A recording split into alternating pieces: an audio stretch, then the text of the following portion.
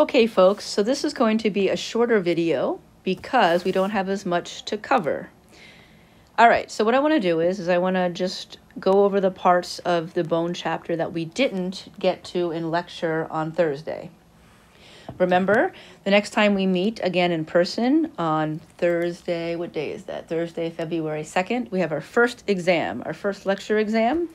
It will cover the introduction chapter, terminology and human motion, and this bone chapter. It will include some multiple choice, but some short answer. You should be studying precisely what we review in these videos and what we talked about in class. If I didn't talk about it, it won't be on the test. There's some things that I said, make sure you know this, but we didn't spend a lot of time on it, and you still need to know those things. So for example, all the terminology, anterior, posterior, medial, lateral. Those things you do need to know.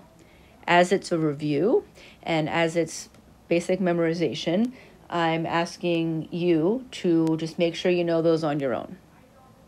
Okay, so what's left of this bone chapter? Well, at the beginning, there is a review of some basic bone structure. So I just want to remind you of some basic things. You are responsible for knowing these. So remember, the central shaft of the bone is called the diaphysis.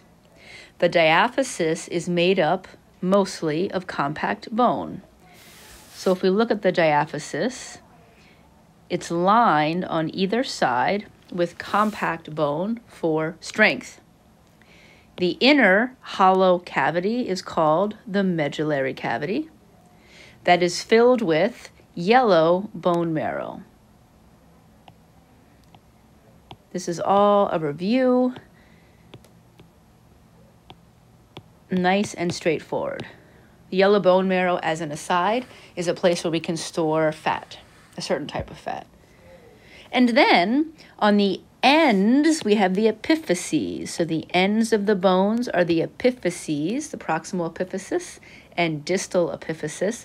The way that I remember that, you know, the word epiphysis starts with an E, and I think about starts with an E, which means it is on the end.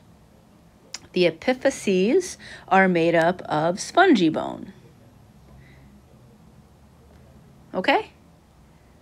So start off nice and simple. Now, we are going to go a little bit more detailed into the compact bone. So here, we are zooming in on an area of compact bone. We're still in the diaphysis. I know it's close to the epiphysis, but we're still in the diaphysis. So this is compact bone. The primary feature of this compact bone are these vertical cylinders called osteons. So each area of compact bone is composed of, side by side, these vertical pillars. Here's one, but it goes all the way down. Here's one, it goes all the way down, and so forth. So we have these vertical pillars that are what make up compact bone. Each vertical pillar is called an osteon. Inside the osteon, so if we're looking just at an osteon, that vertical cylindrical column. Each osteon has a central cavity. This central cavity inside of each osteon, you can see a little hole in the center. The center of each osteon has a cavity called the Haversian canal for blood vessels. I'm not going to ask you to label the structure of bone on our lecture exam, but I can certainly ask you questions about it using words, so you should absolutely know the structure. So we're talking about each osteon, right? Each vertical pillar. The central hole is called the Haversian canal. If we look at each osteon, it is made up of these little lines. Do you see these lines? See those lines? The osteon is the whole cylinder, but making up that cylinder are those lines, right? And each of those lines is a ring of collagen. So imagine I'm drawing those rings of collagen here. Those rings of collagen are called lamellae. I think there should be an E in the middle there. Sorry, lamellae. So these rings of collagen are lamellae. Collagen is our strongest protein fiber. Strength. The rings of collagen are called lamellae. But altogether, when we put several rings of collagen or several lamellae together, we form the whole darn osteon. So the whole thing that I've put in green here is the osteon, the vertical cylinder, but the osteon is made up of these circles of collagen called lamellae. Lining, let me just go ahead for 1 minute here. Let's see. This is another way of looking at it. So you might like to see the osteons this way. This is one osteon, one vertical cylinder. Here's another. But why I like this view is because it shows you the osteon the whole way down, right? There's one osteon, right beside it is another. They literally line the entire length of the compact bone. We can see over here the rings of collagen called lamellae. So here's one lamellae or lamella or ring of collagen. Here's another ring of collagen and another ring of collagen. The rings of collagen are called lamellae.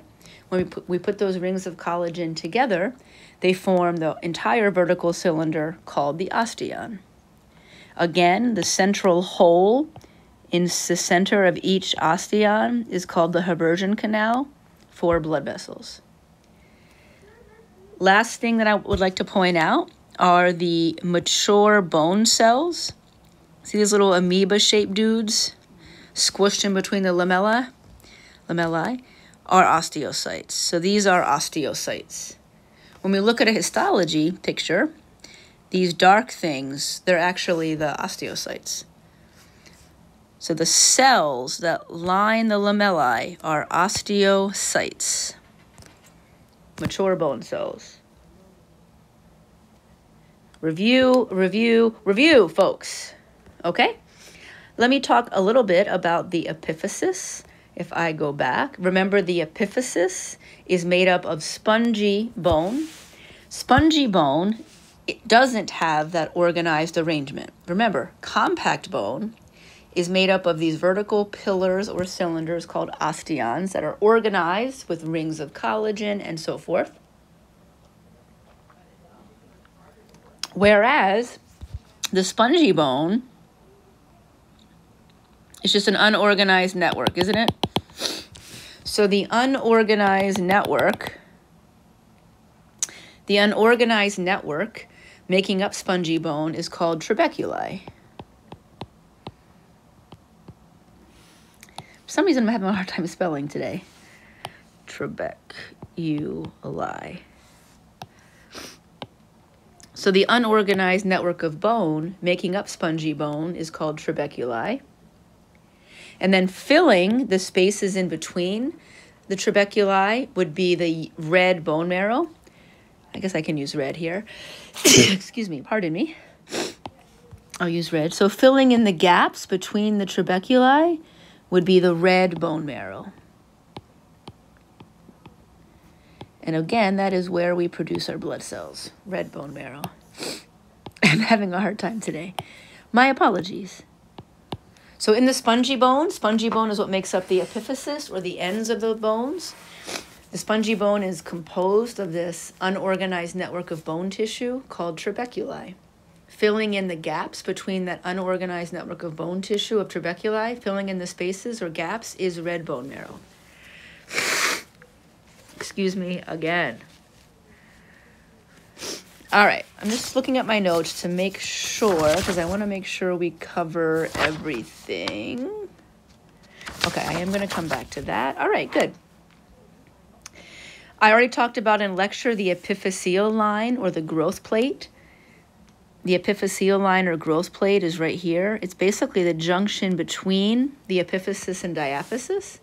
But if you recall, we said that bone grows in the womb, in a fetus, and in children. Bone grows from the center out, right? In endochondral ossification. starts in the center, bone overtakes the cartilage from the inside towards either end, and then we develop a secondary ossification in the epiphysis, which starts to lay down bone from the epiphysis in. The last place where new bone is laid down is called the epiphyseal line. This is the last place to harden. Once it's hardened, our growth plate is said to have closed. No more increase in length in bones can occur. All right.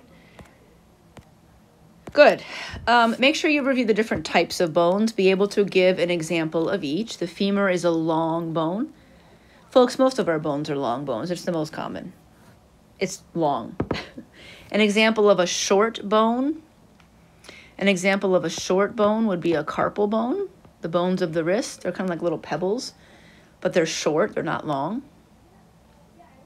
An example of a flat bone would be the sternum, because, you know, it's flat.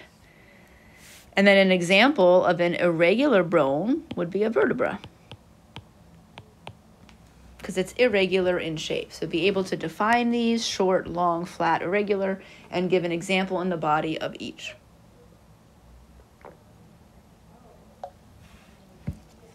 All right, good.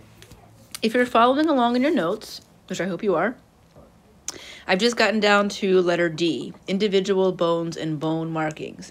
You don't need to know these now. I might bring up some bad memories for you, or maybe they're good. I don't know.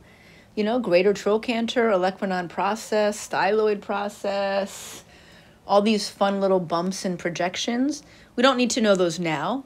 However, when we go through each part of the body, I am going to be asking you to recall some of them from your anatomy class, because it's going to be important to our discussion. But right now, you don't need to know any individual bones and or bone markings. We talked about in-person intramembranous ossification. This is how only bones of the skull and clavicles are formed.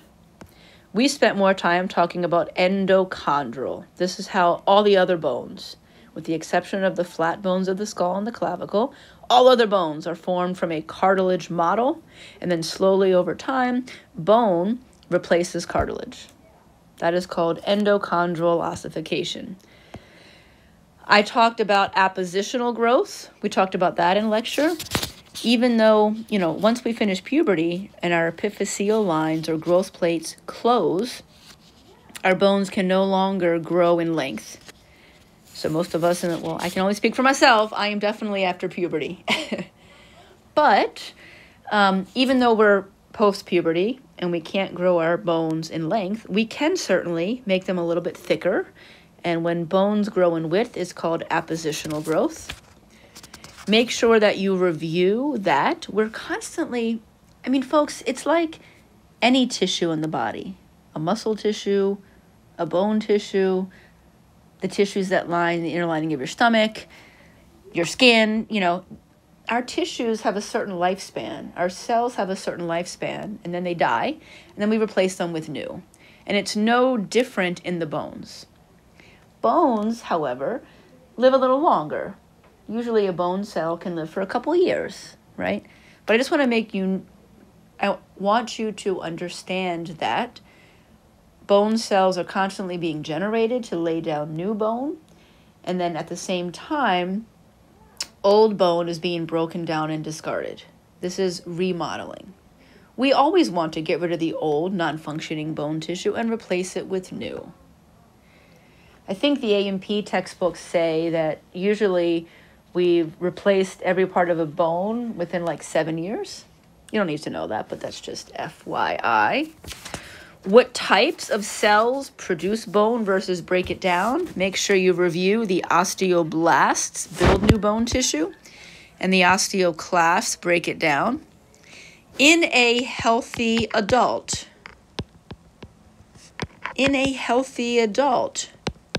we want these to be equal. However many bone cells get broken down by the osteoclasts, we want to build the same number back. So if we have 10 osteoclasts doing their thing, we want to lay down new tissue with 10 osteoblasts. Should be equal. How does that change following an injury? So it should be equal in a healthy adult, but what about following injury? Let's say someone just broke a bone. If someone just broke a bone, we're probably going to have more osteoclast activity. Our osteoclast activity is going to be greater than the osteoblast.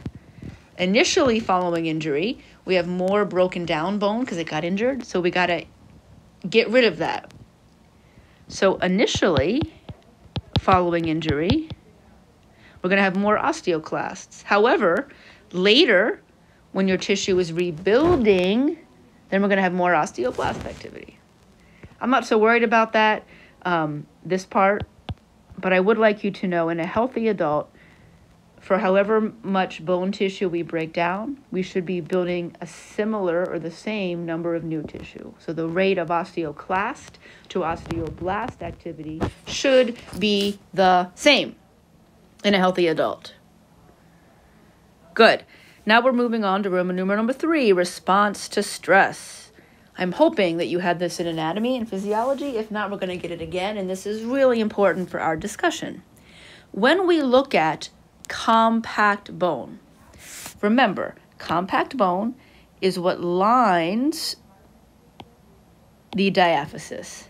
And that compact bone is made up of these vertical pillars called osteons. Because of the alignment of these, because these osteons are so long, they go the entire length of the bone. Because these osteons are so long, compact bone is very strong. It can withstand. It's very strong in this direction and can withstand compression forces. Tension too. So these are the types of forces that the compact bone can handle. So it can handle or withstand a lot of compression or tension. I mean, why do we have such a long femur with these long osteons? Because we have a lot of body weight coming down. The example I give is this picture on the top right. You know, if we have a big building, you see these pillars? Don't we want these to give strength in this direction? Yes, we want it to be able to hold the building up.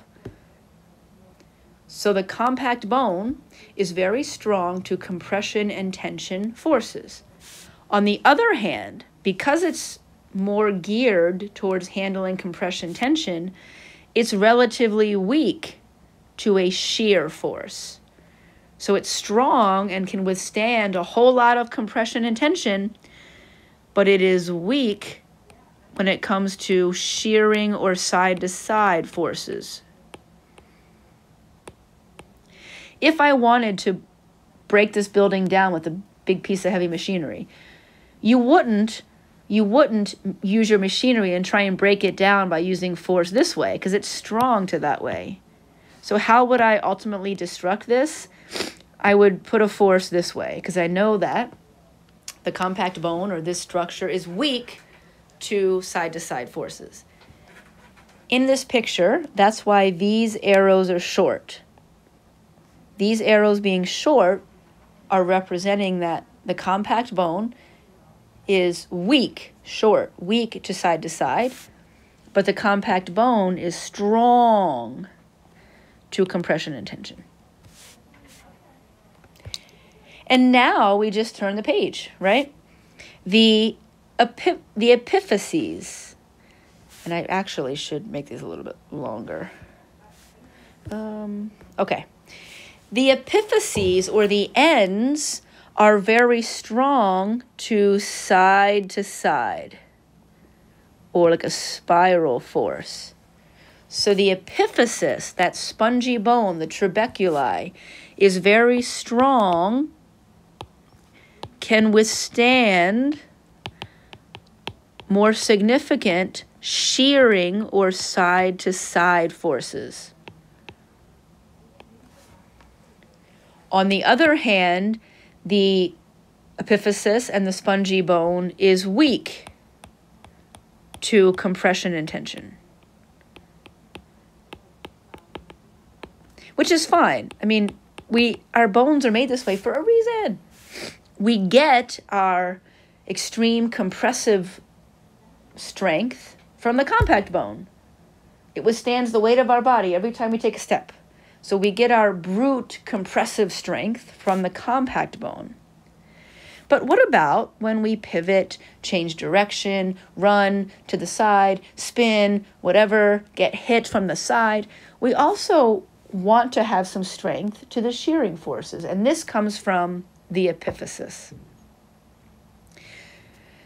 Sometimes this is described as the ability to give a little bit. So sometimes we can say the spongy bone has the ability to give or has a little flexibility. Now, I'm not talking about flexibility like cartilage. We're not going to see the bone bend 50 degrees. But when we have this side-to-side force, the epiphysis can actually like bend down just a little. Because it's not as strong overall, it does give us some benefit in being a little bit weaker because it can give. So here we have the best of both worlds. The strongest structures in the body, the strongest structures in the real world have both strength and a little give, right? Think about bridges. They have strength, but they also have to have a little give. Okay, good. Okay, moving on here. Make sure that you can identify Wolff's Law. Wolff's Law simply states that bone grows and remodels according to the stress placed upon it. This means when you initially lay down bone tissue when you're growing, but it also means when you fracture a bone and you do rehab later in life. Bone will always grow and or remodel according to the stress placed upon it. The easiest example, even though it's unpleasant, easiest example I can think of would be foot binding that used to be done in ancient Chinese culture, although I think it may still happen today a little bit, which is really sad. But apparently small feet was a thing that was thought to be beautiful, so the powers that be would purposely put little girls in shoes that were too small for them, so it wouldn't allow their bones to grow, right? And they had horribly misshapen feet, couldn't walk, had a lot of other problems, but, you know, just so it's more beautiful to the men. But sure, when we confine even a growing kid, when we confine a young girl's foot to a shoe that doesn't allow it to grow, well, bone's going to grow in response to that stress. It has nowhere to go, so it's just going to grow up, or it's going to try and do whatever it can. We already talked about this, which is great. So remember, make sure that you can draw and point out and label the parts of this curve in general, as we did. But also understand that this general one that we've now introduced is the load deformation curve for bone. The one thing that I wanted to point out about this, because we are going to go back in future chapters and compare muscle and ligaments, something that is unique about the bone load deformation curve is it has a relatively small plastic region. It may not look like it on this graph, but we'll see it when we compare it to muscle and ligaments. Of course, muscles and ligaments can stretch more, which also means that muscles and ligaments have a greater plastic region. We can tear some muscle fibers, we can tear some ligament fibers and have permanent damage, but then the overall structure is still intact. Not as true for bone. Remember, the plastic region is the area where some permanent deformation occurs, but it's before the ultimate failure point. So in the plastic region, some We apply a load. Some permanent deformation occurs, but there's no ultimate failure. That's the plastic region. This is small in bone. There's a little bit of a plastic region, but by and large, if we have a load that causes some deformity in bone, we reach the failure point very quickly and it fractures. That is just the nature of it. Okay, moving on here. So not that much left in reality. I wanted to talk a little bit about bone healing. You can see on your notes, I just put bone healing because we already talked about endochondral ossification. It turns out that there's really not a whole lot for us to discuss when it comes to bone healing. So when we have a fracture or an interruption in bone tissue, check out this picture on the far left. It used to be an intact bone, but, we have some kind of fracture. So now, it looks like that. That's pretty wide, but you see the point here. So whenever we have a interruption in bone tissue, well, first of all, there will be swelling. So you should have an idea about these steps. The first thing that happens when we have a fracture in the bone, an interruption to bone tissue, is swelling. There are blood vessels running through the bone. So when you sever that, you are going to have swelling. These blood vessels are now exposed, and these blood vessels are now going to spew out their contents, hematoma. And actually, that swelling has kind of a good purpose in that it makes the person less likely to want to move it. So even though it's a natural reaction, it has a benefit in that it's our body's way of naturally telling us to immobilize, don't move it. The remaining steps are basically a repeat of endochondral ossification. They're a repeat of how these bones formed in the first place. It's a repeat of how these bones formed in the first place, right? It worked so well the first time around. Your body doesn't see a need to reinvent the wheel. So how did we do it in endochondral ossification? Well, we started by a cartilage model. So when we have that disruption to the bone, what we do is we temporarily fill it with cartilage. We form this fibrocartilaginous, the fancy word is callus, but we fill the region with cartilage. Producing real bone takes time, and it just so happens that we can more easily plug the gap in the short term with cartilage, which is how we started in the bone. It wasn't even bone, it was cartilage to begin with. And then we slowly replace that cartilage with bone.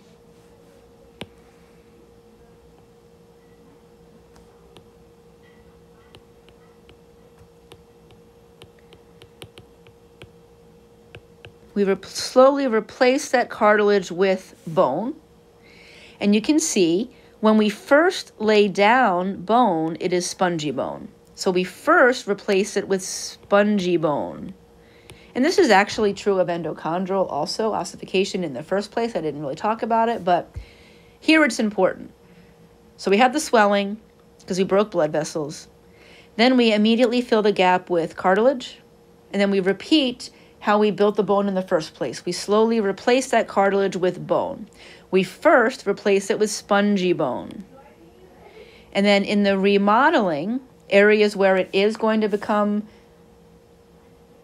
compact, we lay down that final bone tissue in line with the line of stress.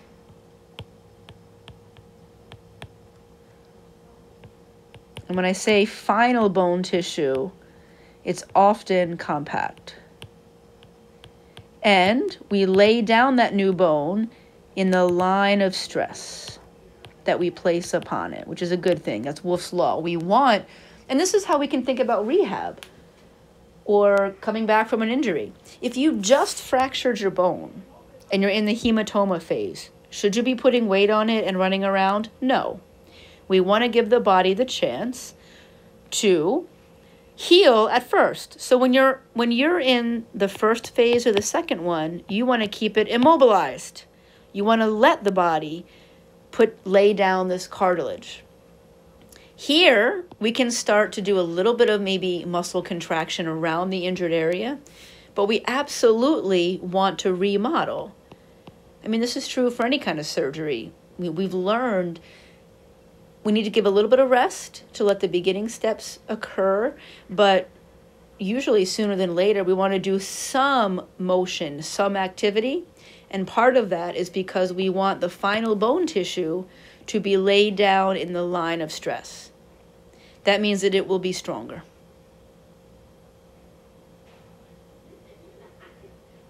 All right, folks. See? Good stuff. Okay. A couple things here. I'm going to move quickly through the end. You don't have to know that much in reality. First of all, I want to point out a fracture is the same thing as a break. It's not like one is worse than the other.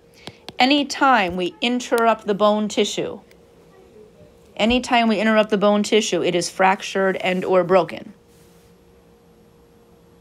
I'd like you to know, 1, 2, 3, 4. I'd like you to know 4 different types. When we define these, displaced or non-displaced, a displaced fracture, displaced, means that the bone edges are no longer aligned.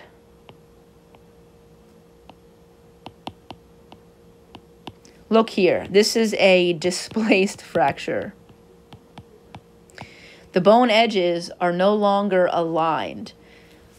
Obviously, one part of the femur is over here, and the other part of the femur is over here. So they're no longer in line with each other. A non-displaced fracture means that the bone edges are still aligned. So there might be a bone, and the fracture is right there. It's still fractured, but the bone edges are still aligned. They're still facing each other and aligned. A stress fracture is a very small, almost a micro fracture. This is going to be a result of chronic trauma, chronic stress. This is a bone scan. A lot of times, the stress fractures don't show up on an x-ray because they're so small. So a bone scan would more likely, these hot spots are indicative of stress fractures. An avulsion fracture. That picture kind of came out weird, huh? It's like psychedelic pink and green. In an avulsion fracture, a piece of bone is pulled off or pulled away. You know, I tend to use general terms sometimes. So in this picture, what color should I use?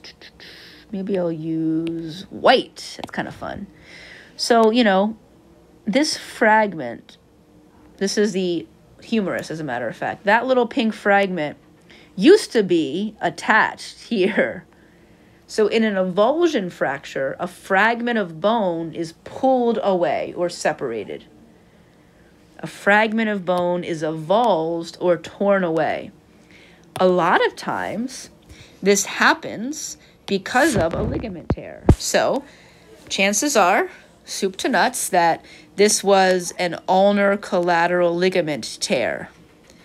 And the ulnar collateral ligament was torn, and it pulled so hard when it tore the ligament that it pulled a part of the bone with it. And then a spiral fracture is a spiral-shaped fracture or a corkscrew-shaped fracture. What type of force is most likely to result in a spiral fracture? A shearing force. I mean, you can see in this x-ray, we can see that fracture, the line of the bone, is going in this direction. Okay, I have some pictures of healing just to show you what it looks like. Sometimes if we have a fracture of small bones or a lot of pieces are kind of shattered, we might benefit from a rod or a screw just to hold the bones together. But ultimately, the rods and the screw aren't doing the healing. It's just putting the bones back together so that they're aligned, and then the body can do its own healing. On your notes there, you don't need to know epiphyseal injuries. You should know osteoporosis. Here we have healthy bone, healthy spongy bone, obviously looks spongy. Here we have osteoporotic. Man, it's Friday, folks. I'm not doing so well with the spelling. Osteoporotic bone. Osteoporosis is when we have a loss of bone density. It tends to happen in spongy bone first. Instead of the spongy bone being nice and thick, yeah, it's still spongy because there's holes in the middle, but it's nice and thick. Instead of our spongy bone being nice and thick and strong where it needs to be, it's thinner and weaker. Loss of bone density. Now, this is becoming a little bit outdated, so probably the next time I teach this, I'm going to update it to the new terminology. But I just want to make the point. So while this term might be outdated, there is a particular consideration when it comes to female athletes. And I think it's a useful way to think about it, okay?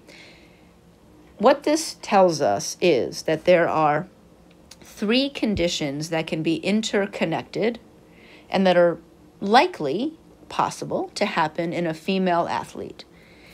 Female athletes, well, let's first start off. Females in general are more likely to have osteoporosis. This has to do with estrogen and hormonal differences, but females are more likely to have a loss of bone density. Females are more likely, stats tell us this, females are more likely to have disordered eating patterns.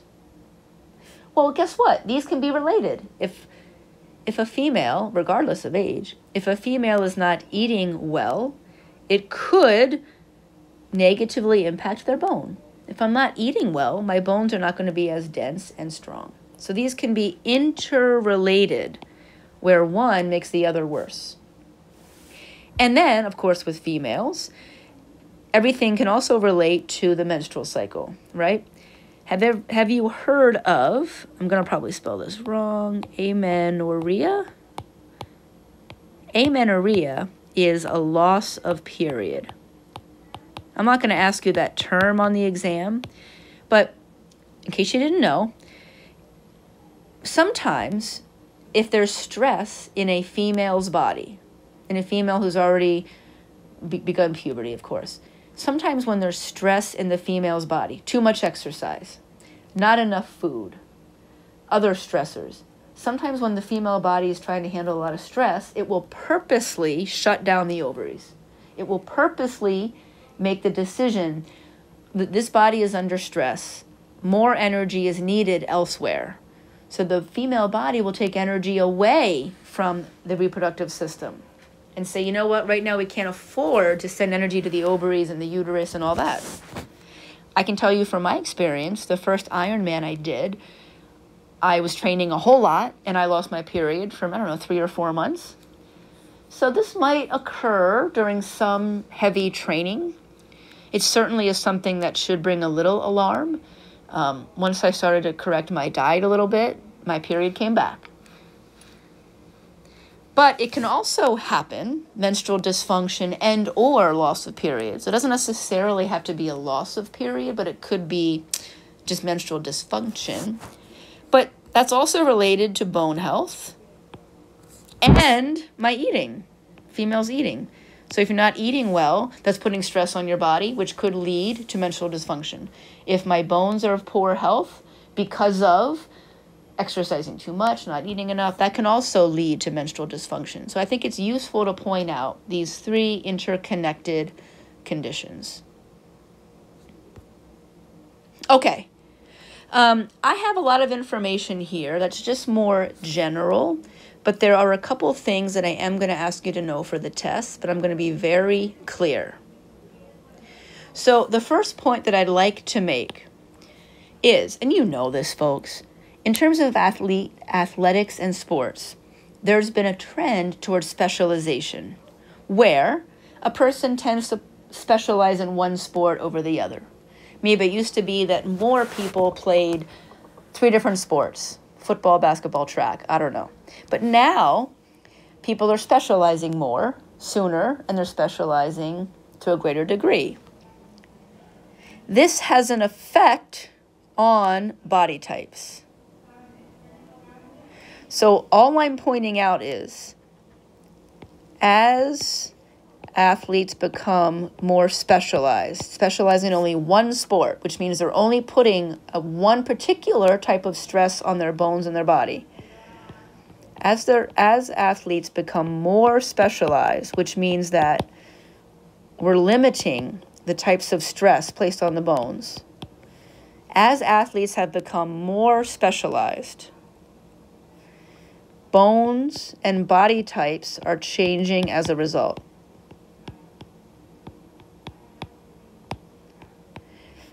Especially think about our adolescent athletes. Aren't their bones still growing? So if an athlete specializes really early and is only playing one sport, it could put too much of one type of stress on the bones. Think about a baseball pitcher who's 10, who starts throwing curveballs too early. Well, they're putting too much stress on their bones because the curveball requires a lot of torque that the bones and ligaments can't handle yet. So they're more likely to have ligament tears, which can pull off the bone. A young tennis player who specializes and goes to, AMG Academy in Florida and plays tennis as part of school and specializes only in that, they're probably going to have greater bone strength, greater bone length, greater bone thickness in their dominant arm of their tennis playing. But these are just points that I'm putting that you need to know. I give you some other evidence, like this is some specific, you don't need to know specific data. This is the example I gave. Dominant forearm bones grow longer. This might not seem like much. Okay, fine. The forearm is probably, the radius and ulna aren't the most important of our bones, but they're still bones. And this could absolutely lead to dysfunction later on. All right, the second point that I want to make, and we're almost done. Thanks for bearing with me. The second point that I want to make is these bone structure changes that may occur are small in terms of measurement. For example, we just gave an example of 1/4 of an inch longer growth in the radius and ulna. 1/4 inch in the whole scheme of things is not a lot. So by numbers, these changes might seem small.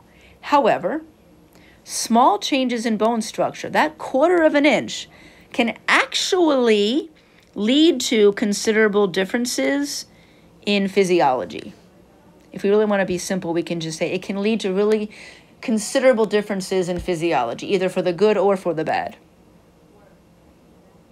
So I give you an example. You don't need to know the difference, but look, Olympic shot putter or a discus thrower, if they have a heavier skeleton by 6 pounds, 6.5 pounds, they can actually hold on to 30 more pounds of muscle. So a little bit more in the bones, that number is much smaller, can lead to a significant amount of muscle. So I don't want to minimize these relatively small structural changes over time. 1/4 of an inch, small in structural terms, can actually be a bigger change overall. Okay, there are some limits. I give you some examples down below, but you don't need to know those. But I just wanted to give you a couple of examples. Okay, so you don't need to know those, but those are just some examples. I got a little carried away and I went into some of these specific bone structure changes. You don't need to know them. In lab next week, we're going to measure wingspans. We can talk about that. That will Well, actually, let me say one thing about that. We're going to measure wingspan in class. I would like you to be able to define it for our upcoming exam, right? Wingspan is the measure from the end of one fingertip to the end of the other when you have your arms abducted to 90 degrees. What I also want to point out is the ratio of wingspan to height. So what if we compare wingspan, which is the horizontal measure here, to height? We're going to do both of these in lab. The average adult has a ratio of 1 to 1, right? So for example, I'm 5'8½". So that's just about 68 inches. So if my height is 68 inches, it's probably pretty likely that my wingspan is also very close to 68 inches, right? So usually the ratio is 1 to 1. I'd like you to know that. There are some examples where this specialization can help you. Wouldn't a basketball player benefit from a very large wingspan? Back in the day, Nate Robinson. Look at his height. Short dude. Look at his wingspan. Right? So this is an example where volleyball players, right? And it's in some ways self-selection. People who have that larger wingspan gravitate towards that because they're better anyway at that sport. But for our exam coming up, just be able to define what wingspan is and then what the normal average, I should say average, wingspan is in an adult. Okay, folks. I really want you to do well on this first exam. Review, review, review. Please reach out if you have questions or would like some additional help.